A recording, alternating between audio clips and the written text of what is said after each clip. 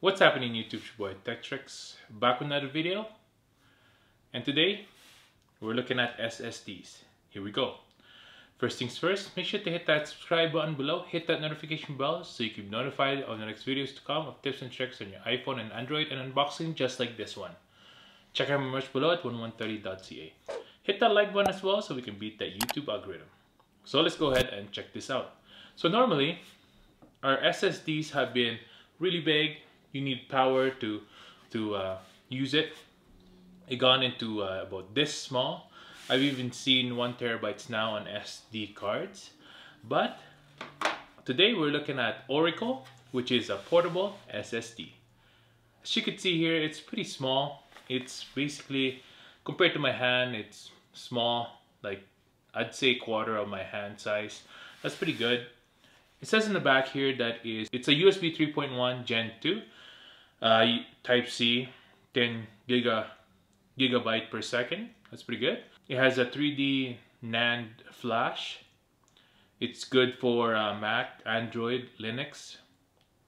I'm sure we're gonna test it out today on the iPad Pro as well, and the Windows PC. I really like the call of this. We're gonna show you. We're gonna test all the speed as well, how well it does. And I'm planning on using this on my everyday driver. Keep it with me and see if it's any good. This is the iMatch series. Let's go ahead and open it.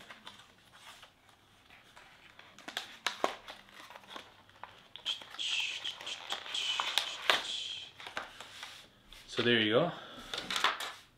So you could see there, this is the actual SSD. This is also a 1 terabyte size, so that's pretty good for 1 terabyte.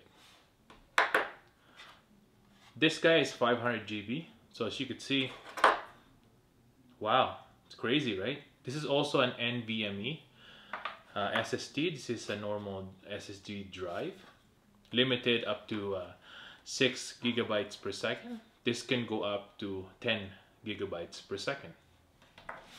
The read and write on this is 940 megabytes per second, so that's pretty good. Let's look at the inside now. What else that it come with? Paper, some literature right here. There you go. Let's put this on the side for now. We don't need this anymore. Got some literature right here. Some information in Chinese and in English right here. So there you go. It's pretty good. Put this on the side for now. They also have QR codes for their website. That's pretty cool. Let's put that on the side for now. It also comes with 2 sets of cables. So here, they're really good as well, really small. It's not like, no bulk to it. Here, as you could see, the Type C cables right there. And then the normal USB-A to Type C. I like how small these are, short cables. So this doesn't take up that much room. And there you go. Now we're gonna go ahead and test out the speed. Here today we're gonna use the disk speed test by Blackmagic.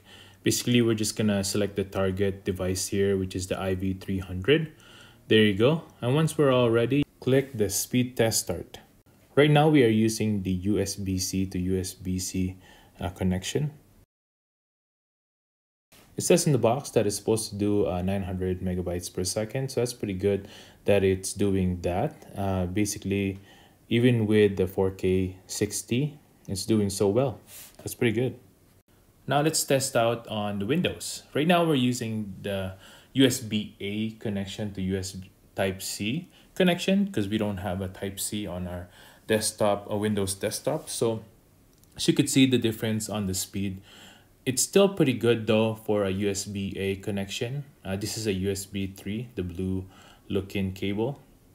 And basically it maxes out at around 400 megabytes per second, which is still pretty good, I think, especially you're using a proprietary slower connection. That's pretty good.